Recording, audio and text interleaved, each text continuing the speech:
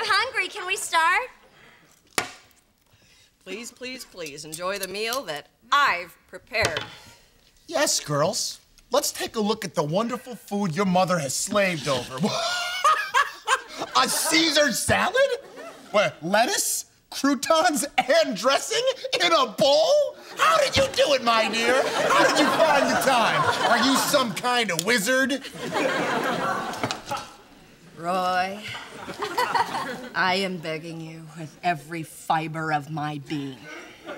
Can we please have one dinner that is not drowning in your condescension and malice?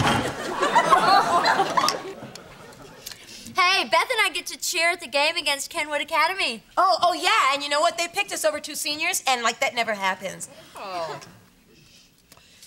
You know, girls, I used to be a cheerleader. Oh. Really? Yeah, about 50 pounds ago. What does that even mean? What are you even talking about, Roy, huh? Look at me. Look at me!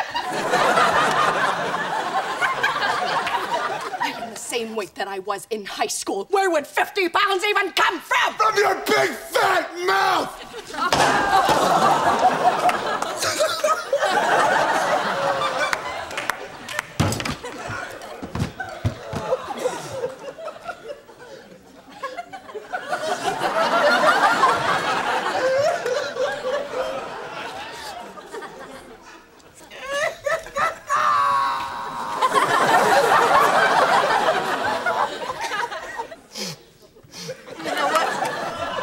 Maybe I better go, because, you know, I can probably catch my father and go horseback riding. Oh, no, Beth.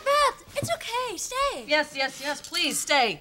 I want you to see this. Mrs. Schenk! No, Kathy, don't, please, for once in your life, think of someone other than yourself.